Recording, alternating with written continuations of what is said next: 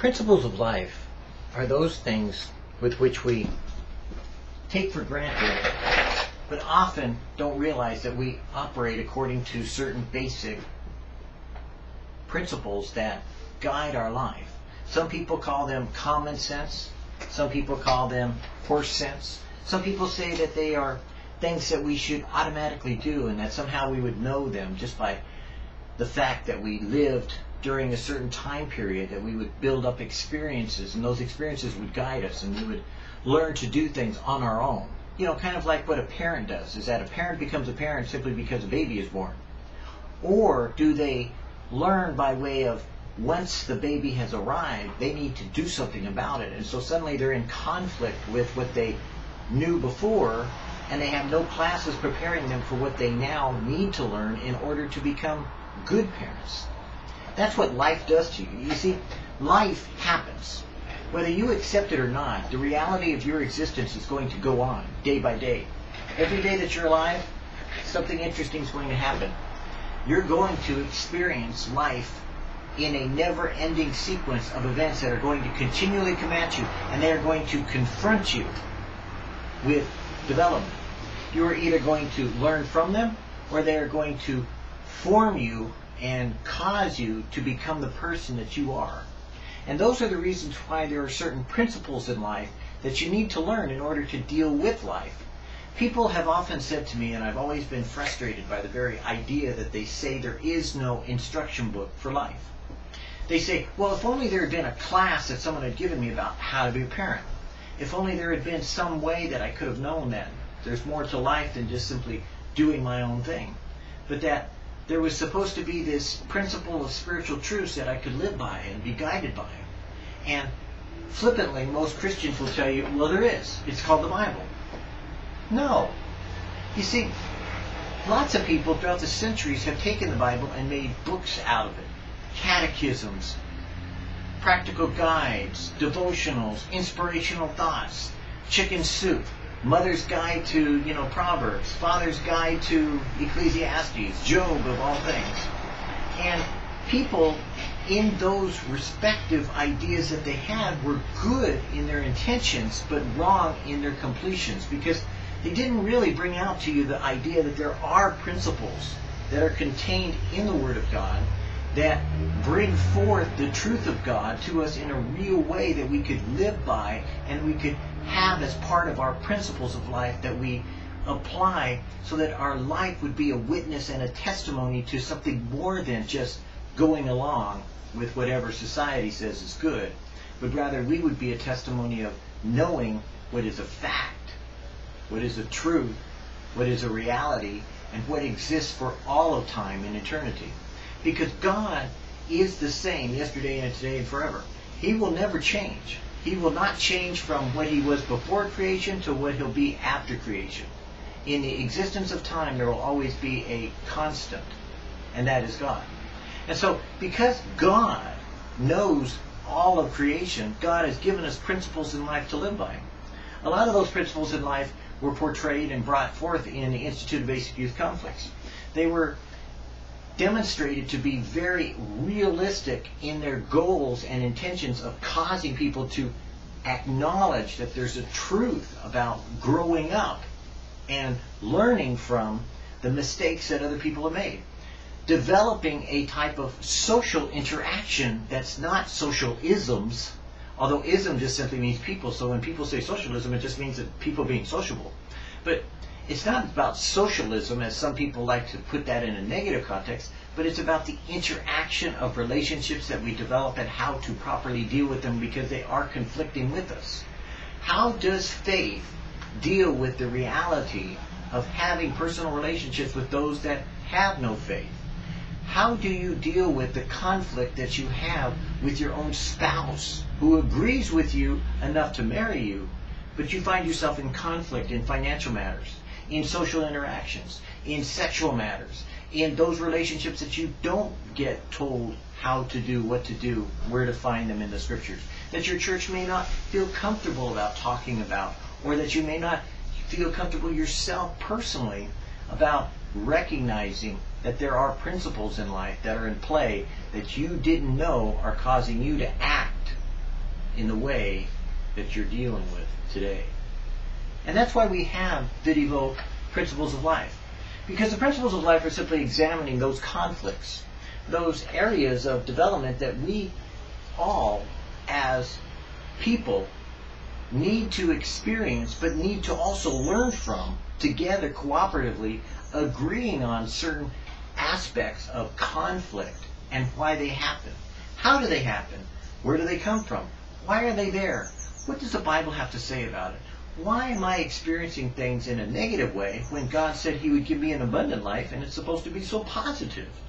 Why do people say, well, count it all joy, and then they walk away laughing at you because they don't know what I'm going through, the struggles I'm feeling, the anxiety and the anxiousness and the strife that I feel, even though I'm reading my scriptures, I'm studying my Bible, I'm praying, I'm going to church, and yet I'm still in conflict. I have serious issues that I'm dealing with that if I don't resolve them, then I know I will end this, whatever it may be, whatever relationship you may be, whether in job or whether in life, whether in family relationship or whether in personal relationship. Frustrations come when we don't know how to deal with conflict. And that's what the whole idea about the Institute of Basic Youth Conflict was about. It took the idea that there was a maturation of adults that was mature enough to teach children, young people growing up, how to be the next generation. Sadly, we interrupted that. We have a lot of grown-ups who think that being an adult is having a man cave or games or playing the reality of dressing down rather than being man up and own up to their own responsibilities and their maturity that God wants to create in them. Because you see, it's easy for men to slipshod their way through life, and they can do it. Ever since the garden in Eden, when Adam first passed the buck and said, the buck stops with her, man has been slightly slipping his responsibilities daily by choosing not to observe the things that he's responsible for, that he himself has done, that God has given him authority to be, which is a man created in God's own image, a person who God designed to be a repository of wisdom and knowledge, of relationship, of conflict and resolution, of the ability to talk and walk and have fellowship with the living God, of being able to look at all of creation and to name them one by one, even as Adam did. That is what manhood was meant to be, to rise up to the occasion of God, not step down to the occasion of being foolish children playing and singing to themselves and wondering why people don't want to come and party in the streets with them. Because that's the reality of what God intended man to be. To grow up, to mature up, to man up, to own up, to being responsible one-on-one with the living God. If you don't want that, don't watch the video. I mean, that's the bottom line, is that Principles of Life will give you the benefit of growing up. Principles of Life will give you tools to man up. Principles of Life will instruct you in how to take part in your own self-evaluations and to discover or uncover for yourself things that you can apply to your life and your relationship with God and deal with one-to-one without having to go through every other person and circumstance in your life and ruin your relationship with other people because they have no idea what's going on inside of you and you're not too sure about what the conflict is inside of yourself. And it's not psychological and it's not sociological. In reality, it's relational, and it has to do with the area of conflict that you're in. And that's why we have, and we use as our textbook, the Institute of Basic Youth Conflicts, and we've gone through several of these, and we said we'd mention it at times, going through it and talking about it, and giving the foundation of why we're using it, because it does come from Scripture, and it's the Gothard Ministries, and all those kinds of things, and they're very good, but they're just foundational for us to use. So we use it as a foundation, but we discuss it as a realization that everything is applicable to a person by way of the Holy Spirit teaching and guiding. And so we ask God that you would come now by your Spirit and teach us and instruct us in the way that we should go, so that we would have ears to hear not only what your Spirit would say, but what we may be realizing in our own conscience that's been programmed incorrectly, but now you're teaching us to listen to it correctly, to the realization and the knowledge that we ourselves must change in order to adapt ourselves to hearing you more clearly, doing what you want us to do more succinctly, and being able to follow you all the days of our life.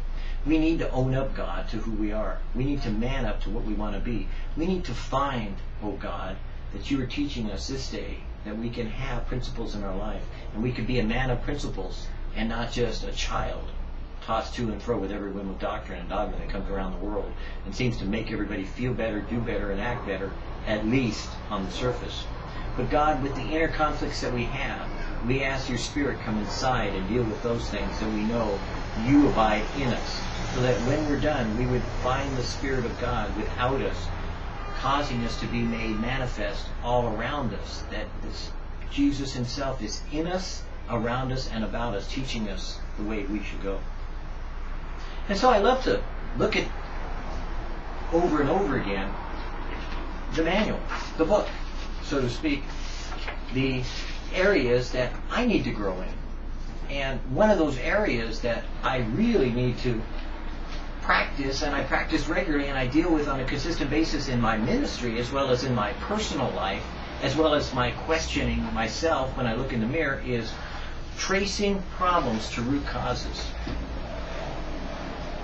Because you see, there's always a problem.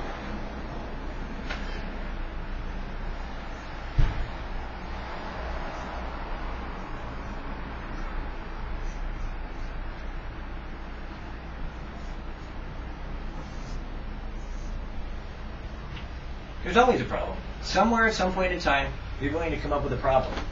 But what you want to get to is the root cause. The root, let's do this.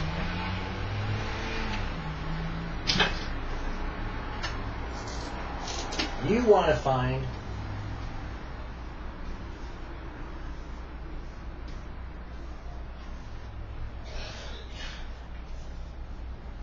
the root cause. Everyone in life, whether politician, whether prophet, whether priest, whether minister, whether teacher, whether yourself, it doesn't matter who it is, but everyone has an opinion about everything. Everyone has an idea about anything. Most people will come off and tell you their ideas, their thoughts, their concepts, their principles, the things that have influenced them and that they have found to be true in their life. But what I want to do is I want to give you a good example of how this works, this problem and root cause, and how it can sometimes destroy friendships, how it can ruin relationships, how it can really cause people to look at the wrong thing, the problem, and forget all about the root. And I want to deal with it in one subject that's very personal to a lot of people right now. And you'll see what I mean as soon as I put the word up. Because people really get all in a tizzy and a tiver and shiver and jump up and down and get excited and scream and shout whenever this topic comes up.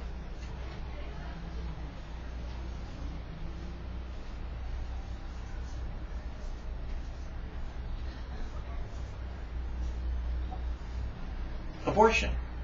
Interesting, isn't it?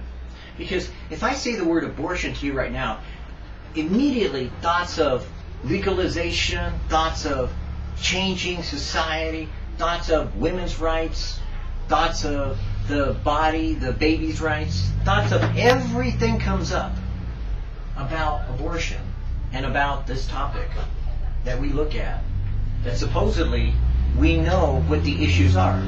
The issues are the right to life of a womb and a baby, right?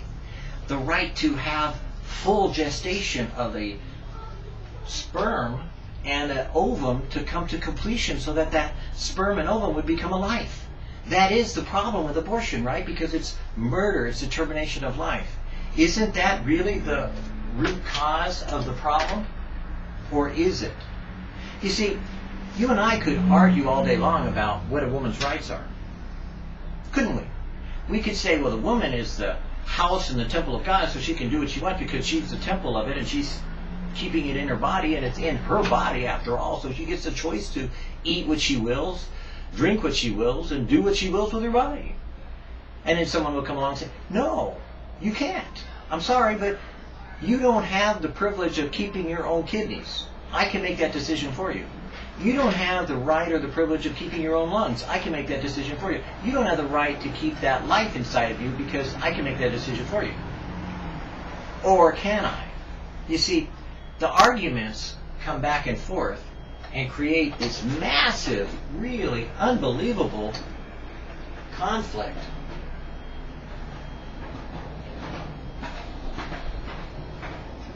Where both sides of the issue, people are saying, oh, well, I can do this, this, this, and this, and this. And the other side of the issue says, I can do this, this, this, and this. And they argue about the problem, but not the root cause. So think about this with me, if you will.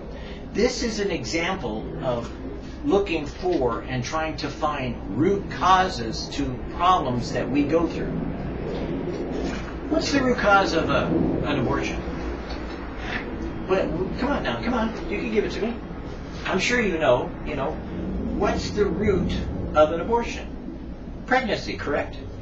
Right. Someone, at some point in time,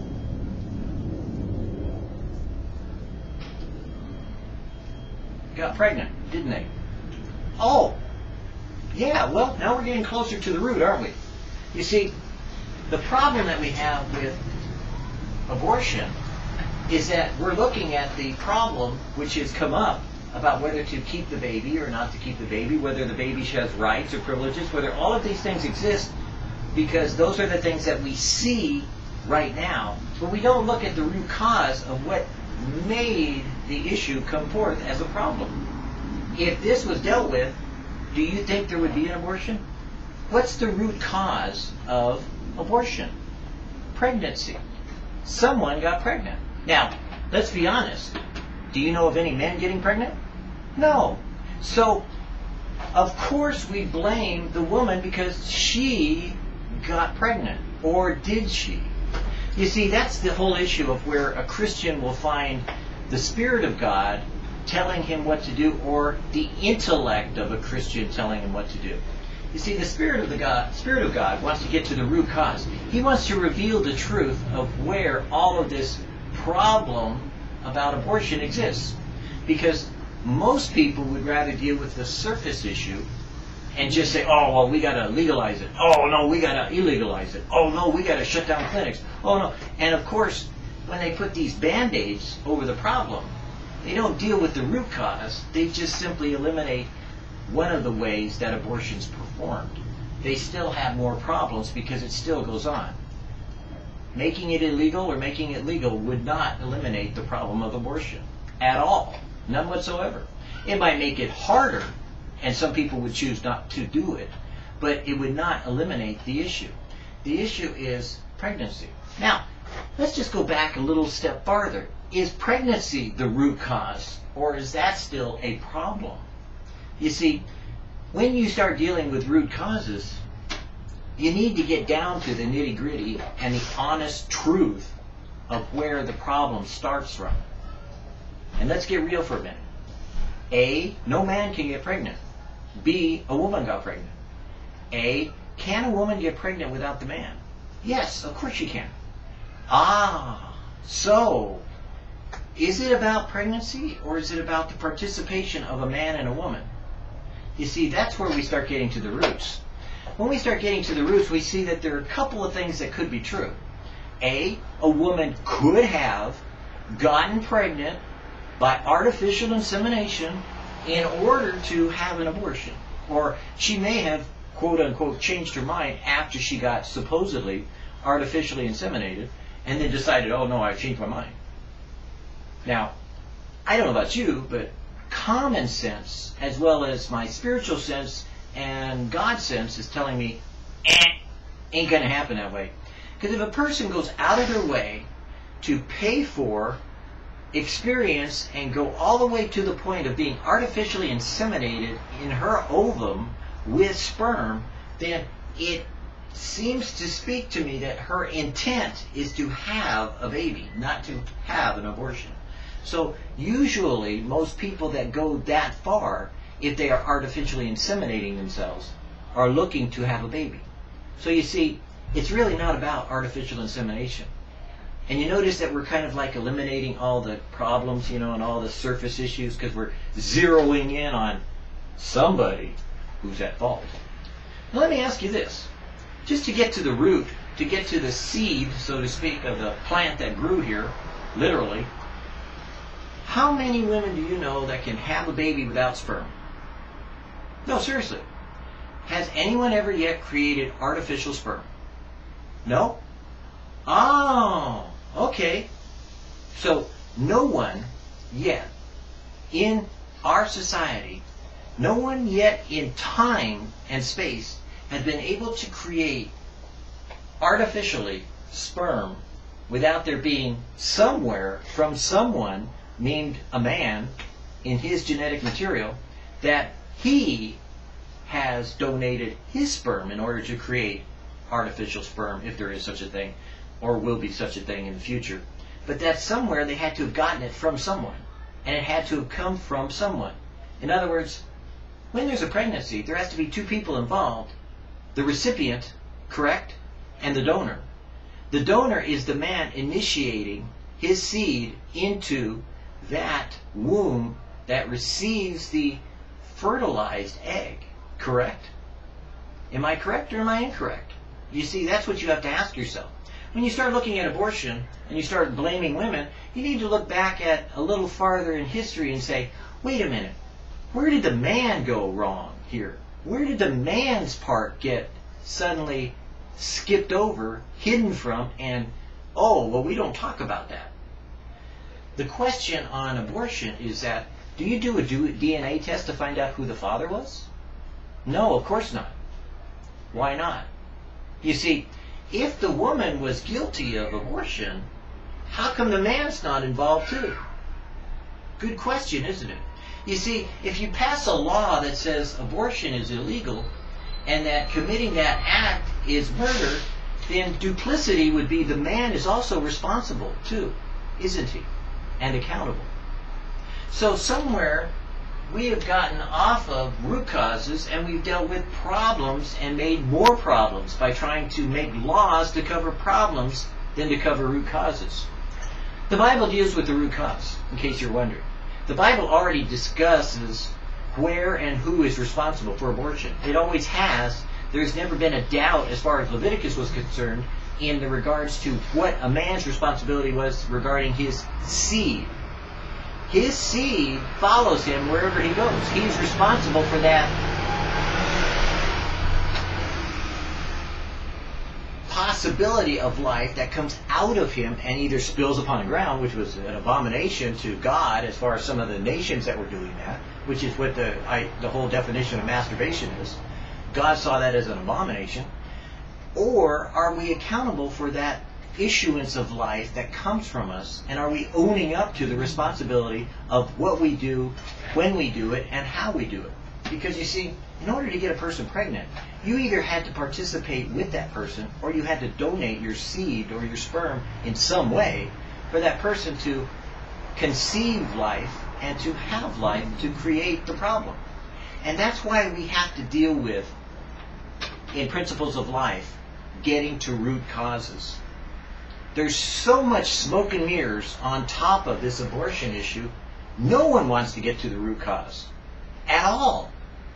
They don't even care who the father is today. They don't care who's really responsible. As a matter of fact, that same person could be creating all kinds of problems, couldn't he? Because he's what?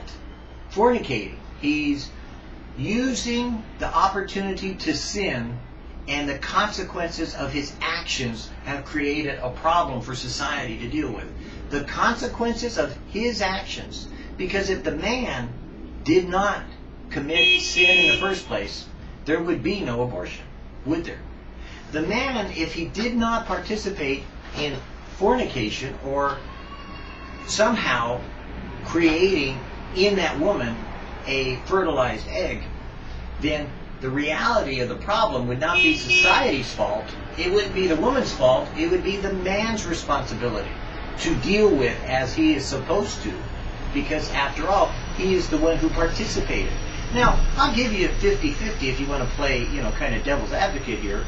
Although I don't like the idea of a devil's advocate. But if you want to negotiate, let's just say as a equal partner, then we could say, yes, the woman participated in fornicating with the man, correct? And so the fruit of their womb, the fruit of their joint venture is sin, and the sin has been passed on to all these generations having to deal with the question of abortion, because now, to cover their sin, they commit murder. Interesting, isn't it? To cover their sin of fornication, they create this observation of abortion to do something to the consequence of their action, so that they would have a covering over what they've done, so that people would deal with the issue, not the problem. That's what the issue was in the Garden of Eden. Adam and Eve knew they were in sin once they had eaten of the apple. Then they tried to cover the fact. Adam did, by blaming the woman. Interesting. The whole idea of abortion probably was a man-made idea. It probably was some man, some point in time, said, hey, I didn't do it, she did it. And sure enough, now society is dealing with it. And that's what the problem is when you and I, personally, in Principles of Life, don't deal with root causes. If we don't take the time to step down what we personally have done, what I have done before the living God, and admit my own sin, then I'm always going to wonder why I have to be at odds with people on both sides of this issue, because of the problem. So you see, you may have a problem in some area of your life that you don't know what you're doing with. You don't have a complete appreciation that the problem is not the issue. The problem is the root cause. And that you need to get down to the roots in order to find out what the real issue is and what the real problem is with what you're doing and how you're going to resolve it. And that's what we're going to do in this 2-part, maybe 3-part, 4-part, 5-part, who knows, of root causes. Because just taking this one example, you saw how complicated abortion is. Abortion is not the question of women's right to a body, is it? The question isn't society's right to make a law about a woman's body. It's not the issue. The root cause is the problem of man and woman basically screwing around and coming up with a problem that they need to deal with. And when they decided to deal with the problem, they created a new issue, a new problem. So every time you try to solve a problem, rather than solve the root cause, you create another problem. Do you get that? When you try to solve a problem, you create a problem. Because you can't solve a problem. The problem has a consequence. When you try to solve a root cause, then you solve the issue. That's the difference. You always have to come back to the root cause of what is the conflict. What is the problem? What is going on in your life? And you can take this approach, as we'll see, and show, as we're going to go through step by step, how to identify or how to trace problems to the root cause. It's always interesting to me that, in this illustration that they have in here, they give a 4-step approach to get from the root cause to the root problem to the surface cause to the surface problem. So there's always, in my mind, 3 parts, but for the sake of brevity or shortness, because I could go for 7 parts, and really get into it if there's a bunch of classmates here, we were giving a big lecture and I had time to prepare the 7-part step of how you form habits and how you form methodologies and how you form thought process and how you deal with those things and how they become actions and how your actions become words and how your words become intent and content and how the content and intent becomes portent and the portent creates the problem that you have, and how you could break that down and change that from one step of the chain of process that you go through and realize that that's what God does when He inspires us, that He can change us at any point in time in that process of development that we're developing in the wrong way, that He can change it to the right way. And that's what's interesting to me about the Principles of Life. There is a process of maturation that we need to appreciate. And that's why I'm trying to stop here now rather than go on with it, because you got to get the 2-step dance down. 2 steps. Very simple. Problem, root cause. That's what you need to be thinking. What you should do is see if you can figure it out. This is probably one of the more complicated, and yet it's so simply solved. One of the more complicated social issues and social ills of our society today, abortion. And yet the simple solution is basically this. For every aborted fetus, castrate the man. One castration, guess what? There will be no more abortions. Because men will take seriously the responsibility of their fornication if they are required to give accountability for their DNA that exists inside of a woman that she went out and caused an abortion. Now, when I say castration, I mean that you put it on the books, but you don't have to follow through. The judge is the one who determines, in society themselves, the circumstances of how it applies. And in other societies, they already do that kind of thing. But if you made it accountable, if you began, besides the castration part, let's get on to more of an American version of that. If you made, and you could pull up the DNA from a aborted fetus, and you threw that person in jail, meaning the man and the woman, both parties would think twice about what they were doing, because they would no longer consider it just a frivolous act of fornicating, but that they have an accountability for the action that they're doing in case there is a reaction of giving life and causing that to happen. Because you see, the man at any point in time, he could have had quote-unquote safe sex, as though there was something safe about it, but he could have taken care of the issue. He could have caused there not to be the possibility of the conceiving of life by what his actions were. So when you go back to the root cause and you start to deal with the man involved, you'll find that the solutions will come fast and furious, quickly, as men will begin to change, not abortion laws. They're not going to do anything about that. They'll never solve it. It'll always be going circle within a circle within a circle, because it's just a rat race of blame game going around and around and around. And they'll never come to a perfect conclusion that anybody will be comfortable with. But when you finally get to the point of you're dealing with the root cause of it, the man, then suddenly, you know what? Hey, he thinks twice about what he's doing before he wants to pay for the consequences of his action. Most people don't want to. And that's why the root cause is always, in any Bible study, is the most uncomfortable place for a Bible study to go to. Because root causes always deal with you. Yeah, you. The root cause deals with me. It means I stand naked before a holy God, and He tells me exactly what the cause is. And I can find in every root cause, I'm the culprit.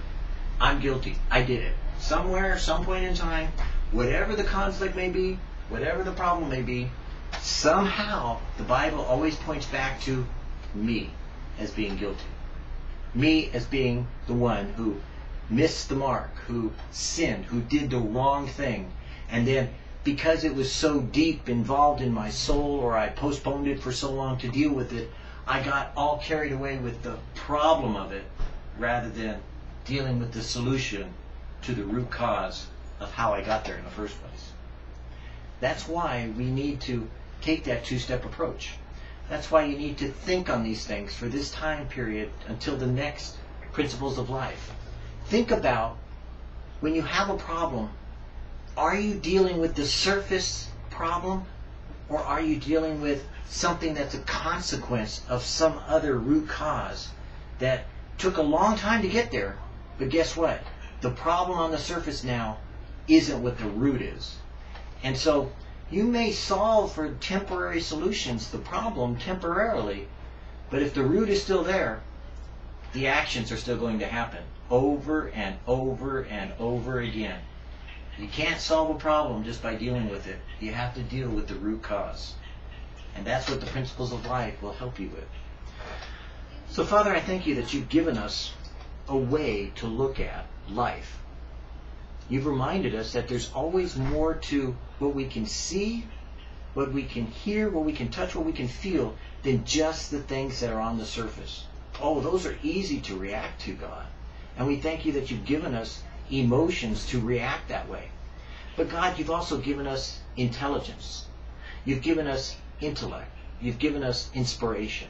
With those three things in mind, oh God, give us your Spirit so that we can learn to look at the root cause of why we do the things we do, as opposed to why we react always to the surface problems and we don't take action on the root causes. Help us, God, to just, at least at this time, maybe not solve the root causes, but help us at this time to just know what the root causes are, even though we may not be able to solve it yet. Even though we may not be able to admit it yet. Help us to at least see, oh God, the root cause of any of our problems. And just help us so that we know to understand that in just a little bit of wisdom that you've given us. Help us by your ability to open our eyes to see it. Because, Father, without there being a principle of life to live by, God, we just go wherever we will. We do whatever we feel like at any point in time. And the consequences of our actions catch up with us, and we have more problems than we have solutions. So God, help us just to see, just to know, and just to begin to understand the root causes to our life. In Jesus' name, amen. Cool.